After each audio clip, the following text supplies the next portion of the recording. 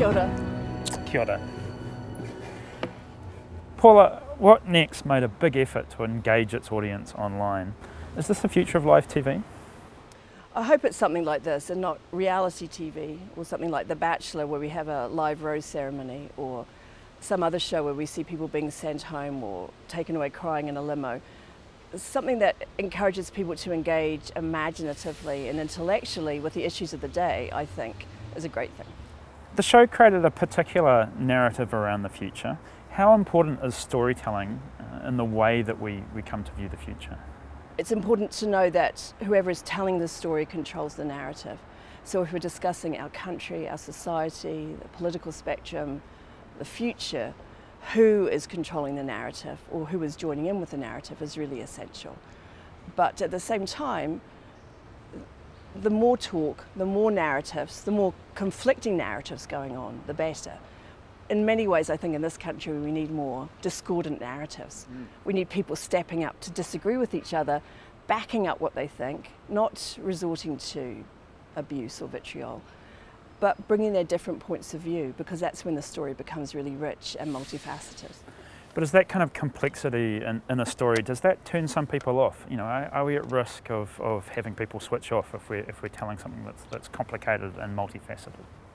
Clearly, a lot of people do think that complexity is a bad thing. I'm reminded of this every time I watch International House Hunters, which follows a really, really strict narrative form. And after every break, you have a massive recap as to what has already happened, in case you've forgotten during the commercials, or I guess in case you're just tuning in. And I think it's maybe received wisdom that this is how information needs to be delivered to the populace. Yeah. You know, told to us, reinforced, repeated, made as simple as possible. And it's quite possibly that that's how some people prefer to receive information, where everything is black and white, and you're either for or against.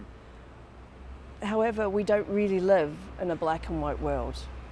We live in a world of great complexity, and while it's true that a lot of people don't want to negotiate with complexity, it doesn't let us off the hook in terms of provoking discussion and trying to change people's minds, or just suggest a range of different options. Because otherwise, do we have independent will? Do we live in a democracy? Do we live in the kind of society in New Zealand that we want? I mean, one great thing about New Zealand, I think, is that we've been small and nimble as a society. We've been able to affect social change when other larger, older, more traditional countries could not. So Maori MPs, women getting the vote, social welfare system. We've been able to really enact social change here. And you don't do that by presenting black and white pictures to the populace. Now, one of the stories that was told as part of What Next was around the importance of technology and the fact that, you know, artificial intelligence and robots are coming, that, you know, and they're going to be stealing people's jobs. People were talking about accountants and lawyers, you know, those types of jobs disappearing. But yet, does this mean that you know, what's the role of creativity and say an arts degree in this future?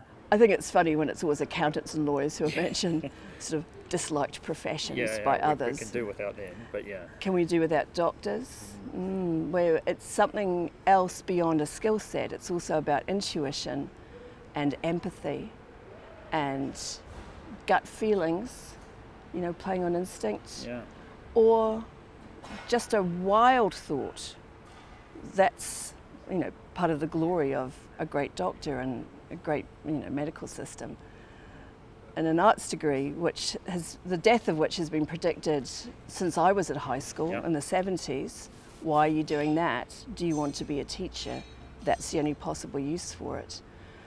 Of course, I think it's ridiculous to think that any sort of degree training that teaches you to be a critical thinker, an excellent writer, and to be imaginative. Well, to be imaginatively and intellectually curious, as we talked about before.